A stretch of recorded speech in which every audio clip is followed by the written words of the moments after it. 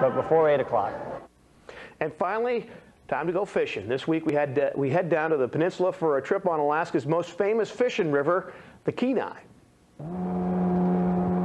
A typical June morning on the lower Kenai. Lots of boats on the water, all in search of the same thing, king salmon. Jimmie Jack began fishing this river as a 13-year-old boy. Started running it when I was young and still here. Only now, nearly 20 years later, he owns and operates his own guide service, Alaska River Pros. Thinking somebody might be hooking up here. This was a hot spot yesterday. See how it is this morning.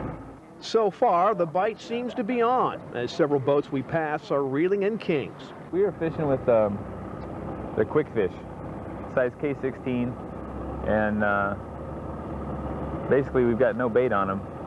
Usually, you know, like as soon as we go to bait, I'll wrap a sardine on the quick fish, and right now it's just plastic. But sometimes plastic can be persuasive, and in less than an hour, it's fish on.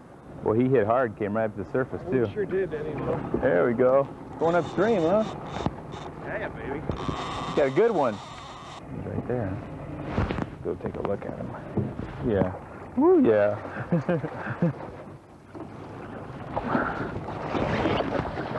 There we go. Nice fish.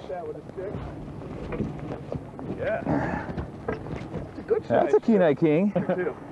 Yeah. Nice. Big fish. That's big right. fun. I got paid to catch that. Yeah.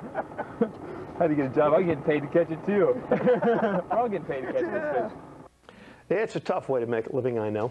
As for this weekend's hot spots, the Kenai is certainly one of them. Decent king fishing and red-hot red fishing there. In Homer, the halibut derby continues, as does the good halibut fishing there.